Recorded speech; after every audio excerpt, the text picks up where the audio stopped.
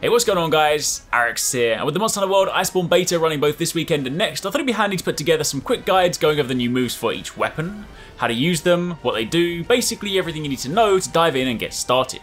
I'll be doing one of these for each weapon, so keep it locked and be sure to turn on notifications so you don't miss the other videos. Of course, if you do enjoy this, then a like would be super appreciated, and let me know what you'd like to see next. But in this video, we're going to be taking a look at the King of the Skies, Wukong's long lost brother, the Insect Glaive.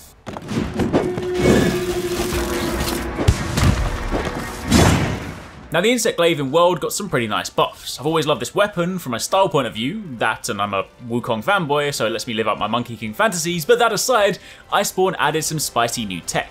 Firstly, before we talk about moves, let's talk about the Kinsect. In World right now, you can gather extract using your Kinsect in a traditional manner. You gather one, call it back, send it out again, and repeat.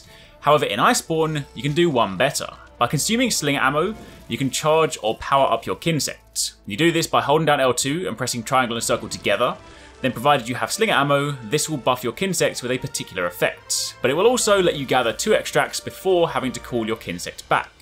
So in this example, you can see I grab white and red, call it back, and I have both. Keep in mind, this also adds some genuine value to the green extract, the healing one, an extract that for a long time was never really used given its limited return, but now if you grab 2, it actually restores around 75 health, which isn't bad. Additionally, when you factor in that sometimes you don't need to go for the triple buff, sometimes just grabbing, say, red and white is enough, then this essentially speeds up the gathering portion of your gameplay. But on top of that, your Kinsect also gains a buff based on the type of slinger ammo you consume. If you use ammo dropped by a monster, the offensive type, your Kinsect gets a power buff. This is denoted by a red Kinsect icon, and this will then see your Kinsect attack power increase, and it also results in the Kinsect kicking out more powder on attacks. Meanwhile, if you consume field slinger ammo, the stuff you collect in the world, it'll instead increase the Kinsect's maximum stamina. And when you collect all 3 buffs, it also extends the duration of this triple buff, which is pretty nice.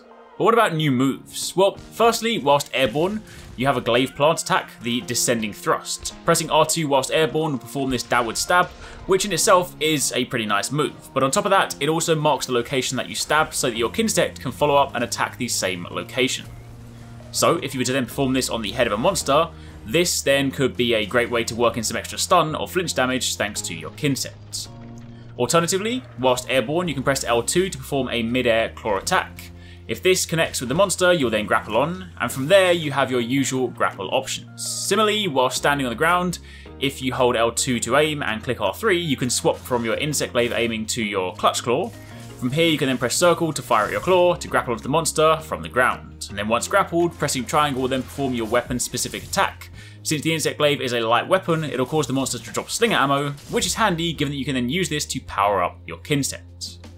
But that, my friends, is pretty much it for the time being. Just a few new tricks, but again, as a reminder, I intend to create a completely new set of in-depth weapon tutorials at launch. So for those of you wanting to know how these new moves work into the bigger picture, I'll have you covered. But until then, this should get you started this weekend. I really hope you guys enjoyed that video. Remember to hit that subscribe button and also click on the little bell icon to turn on notifications so you don't miss my next upload. Also, don't forget, you can check out 269 and Paradise Central streaming over on Twitch 6 days a week. You can find a link to the multi-stream in the description box down below. Be sure to drop by and get involved. Thanks again for watching. Take it easy. Catch you next time. Peace out.